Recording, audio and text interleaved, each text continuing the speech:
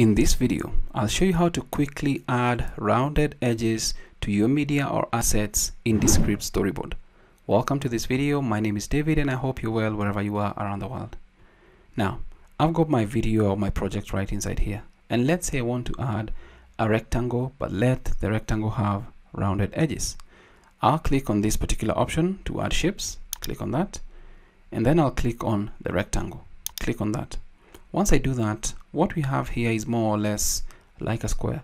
Let's make it first of all rectangle. Once you hover over one edge right here, you can now see the double arrows and you can now scroll this to the size that you want. Let's say we want it to be that size and then position somewhere here.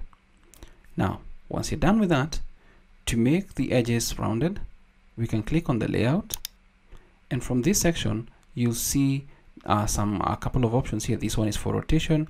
This one is the one to round the edges. If I make my selection or adjust the slider to that side, then we're going to see the edges rounding off. You can also input a number.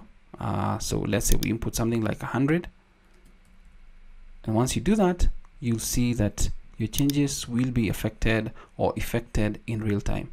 That's our rectangle with rounded edges. It's pretty simple, and that is how you can quickly round the corners or the edges of media or assets in Descript Storyboard.